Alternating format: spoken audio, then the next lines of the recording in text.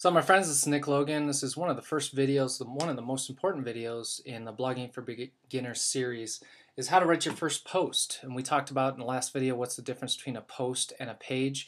In general, your pages are static pages that, your contact information or a specific, page that you want to promote. They're easily accessible across the top bar, and I'll show you that in just a second. Posts are updated daily, or current events, things you want to teach, inform, current events, I said, and entertaining, different things that you want to talk about. So what we're going to talk about is how to, number one, what to talk about, adding text, adding pics and videos, and then just publishing your first post. So we'll make this a short video. So just take a look at this blog post. If you have all of your, just words on your page, it's not that appealing of a blog post that people won't necessarily want to read. So you want to add some pictures, you want to add video. You don't necessarily have to add video to everyone, but I would at least add a picture to every single video. So you can put bold text, you can make some titles here. So today I'm just going to talk about adding text, adding a little bit of picture, and I'll go into detail in future videos about adding pictures and adding video. So really, you just log into your WordPress back office. So I'm here in my WordPress, and you have posts and you have pages. Again, we talked about posts and pages in the previous video, but just real quick, let's look at another blog here. This is nicklogantv.com. Across the top here are specific pages that I want people to go to, so they're static, meaning they're not changing. Of course, I can always go back and change those, but in general, these are very specific things that I want people to take note of. But for today, we're talking about how to write a blog post, and every day that you write a blog post, that new blog post will show up on your home page, and your other blog post will show up behind that. So this is a second blog post on the home page. So in general, you just go posts, add new, and you want to give it a title. I'm going to say blogging for beginners, adding your first post, blog post. Now I'll get into some keyword research later on of why that happens. But what you notice here is that this permalink down here, this permalink shows up, and it'll be, your blog.com / the title of your post. So it's important to have keywords in your title, keywords in your first sentence, keywords in your last sentence, and keywords throughout. But I'm not covering keywords today. I'm just covering how to add text. One thing that is very important in a WordPress blog is there's two tabs right here. There's the visual tab, and then there's the text tab. Text tab is for HTML type of stuff. Whatever you type on both of these pages will show up. But when you add text, you're going to use a little bit of HTML, which is a little bit more advanced, and I'm not going to cover that quite yet, but I will cover this. Let's just talk about the visual tab today. The importance of this is if you are, say in the future, you are adding HTML and you add HTML to this. This is to make your header big. It's just H2, how to make my header big. And I'm using HTML here. This is HTML and this is HTML. Don't worry about this right now, but the only thing that's important here is if you're adding HTML to the visual tab, it's going to look like that when you publish it. This HTML will be hidden when you publish if you put this HTML on the text tab. So basically, you don't want any HTML on the visual tab. We're just going to work with the visual tab today. So you can type whatever you want in this portion here. So let's type up a couple things. And you can, here's a little tip. A lot of people I see, they type like 5, 6, 7, 8, 9 sentences. That's fine if you're typing up an English paper. They teach you in sophomore English in high school to write 5 to 6 sentences per paragraph. In the blogging world, you want to keep your sentences to 2 or 3 sentences. it's okay to have white space. And a matter of fact, it looks better if you have white space. Notice here I have 2 sentences, 2 sentences, 3 sentences. Every once in a while I have a longer one. But in general, this white space is good. No one wants to look at a blog that just, it's all words right down the page. So to keep this short, that's some very easy stuff. So let's say I want to bold something. So let's say I want to bold whatever. I just highlight that and hit the little B right here, and that bolds that sentence.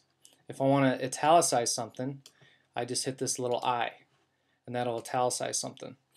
This is something I didn't know for quite a long time. It's called block quote. So let's say I'm doing a quote from Zig Ziglar. If you help enough people get what they want, you can have everything you want. This is a very specific quote that I want to make visually appealing. So this is by Zig Ziglar, and I'm just going to put the block quote on that. What that does, okay, so I pulled up a blog post, what is your perfect day? You see here I have some text, I've written some things out, it looks normal. Right down here I wanted to highlight this with a block quote, so I said, my life has changed significantly over the last 60 days due to actually following through on this one simple step. It kind of pops it out there and it puts that little block quote on there, and that's how I did that right here. I just highlighted the thing I wanted to quote and I just hit the little block quote right there. If you want to add like a list of something, so let's say I want to do step 1, step 2, step 3. All I did is hit the 1, 2, 3, and I'm typing up whatever I want to put there. And if I'm done typing up my my steps, you notice how it went down to 4 when I did this. Let's say I don't have a 4th step, you just hit enter again. So that's a way to add numbers. You can add an unordered list, so just regular bullets. And I just added these bullets here. Adding bullet 1, adding bullet 2, etc. So it's pretty simple. So we were going to talk about just adding text, adding a picture. What I want to do in the next video is I want to talk specifically about adding a picture to this blog post. And there's a couple steps to that, so I'm going to make a separate video out of it. But in general, you want to have some text. You want to make it look appealing, adding some bold, adding some italicized stuff, adding a block quote, and all of that stuff that we did is right there. One more thing I want to talk about is, let's say you're talking about a specific article. Let's say I want to link to someone else's article. All you do is, let's go over to, okay, so I found this article on the web and I want to reference it in my blog post. I just highlight it in, the URL here, copy and paste. So I do a Command-C on a Mac, but I don't know if you have a PC or Mac, you know how to copy. You go back to your blog post, so having multiple tabs open. So I can highlight whatever word I want. Highlight whatever words I want. I can highlight those, and I can go to this little chain link fence thing. It says insert edit link. Now I just copied this URL right over here.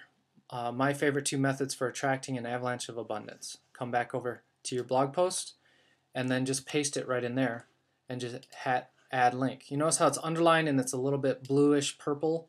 When this is published, when people click on that link, it'll take them to whatever page you wanted to send them to.